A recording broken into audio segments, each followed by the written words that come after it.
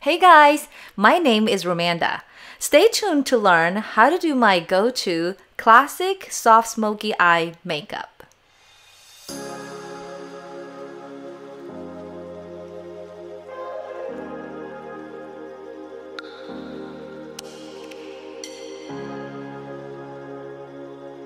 I have already conditioned my face. Now I'm going to put on my Laura Mercier primer and I'm patting it all over my face. I will take a damp beauty blender and apply foundation. Today I'm using the Ultra HD foundation by Makeup Forever and the color shade is Y305. First, I like to distribute the product evenly onto my face, including my eye area, and then I will press the beauty blender onto my skin to spread the product all over my face and my neck. Now, I'm going to color correct my face using the eyeshadow color Blazing from the Desert Dusk palette by Huda Beauty. I generally place it over my dark circles and any darker pigmentation around my face. Now I'm going to take my Born This Way concealer by Too Faced and place it over the color corrector. Not only does it cover the color, but also brightens under the eye area. Don't I look cute? Now use your beauty blender again to dab over the concealer and evenly spread it until the color is fully covered. It's time for the magic of contour. Using a dark shade that works for your skin tone from the Kat Von D Contour Palette, blend the product underneath your cheekbones, around your temple, your jaw, and the forehead to sculpt your face. A good rule of thumb is going in a number 3 shaped motion. And now onto the other side. Once you are done with both sides, use a darker shade to go over any areas where you would like more definition. One thing I like to do is to add the same shade right underneath my bottom lip to create a more pouty lip.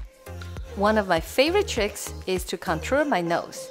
I like to start at the inner corner of my eyebrow and work my way down to the bottom in a straight line. This makes my nose look thinner and snatched.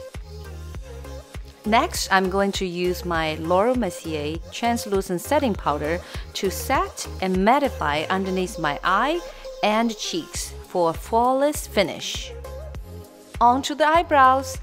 I previously created a tutorial on how to get the perfect eyebrows, which I've linked here, so I'll skip the step.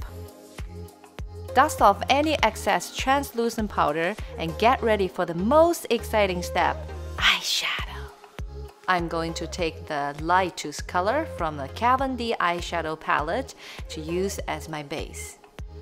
Now I'm going to take a color Lucius and gently place it on the outer corner of my crease and then blend it in an upward circular motion to lift the eye. As you can see, I keep blending up in the outside corner of my eye to get the desired look that I want. Now I'm going to use the color Solas and place it right above my natural crease to create more depth and the illusion of bigger eyes. The key here is not to overblend, otherwise you will not get the correct effect. Take the same color and blend it on the bottom of your lash line. Now you should already have that lifted effect. Next, I will use the color Shax to enhance and amplify the smoky eye effect. Lastly, I'm going to use a smaller flat brush to darken the bottom of my lash line. For a more glamorous result, use the color Nefetiti from the Huda Beauty Desert Dusk palette. Make sure to use a wet brush to place the product in the middle and the inner corner of your eyelid. Now, I will use my favorite backer highlighter in the color Champagne Pop to highlight the inner corner of my eyes, my cheekbones, my nose, my cupid's bow, and finally my brow bone.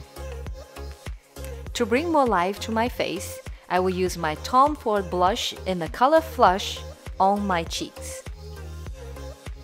Next, an absolute must, my Bobbi Brown lip liner in the color Cocoa.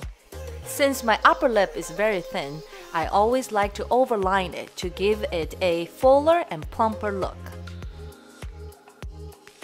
For lipstick, I will use one of my favorite go-to lipsticks by HOURGLASS in the color I'm Addicted.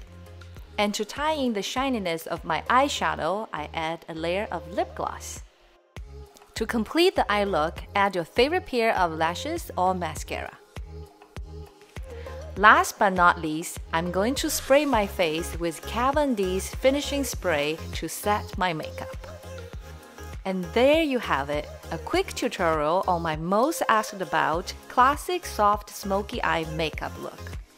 But wait, I still gotta do my hair. And voila, the complete look. Thank you for watching. Please give me a thumb up if you liked the video or subscribe to my channel and stay connected.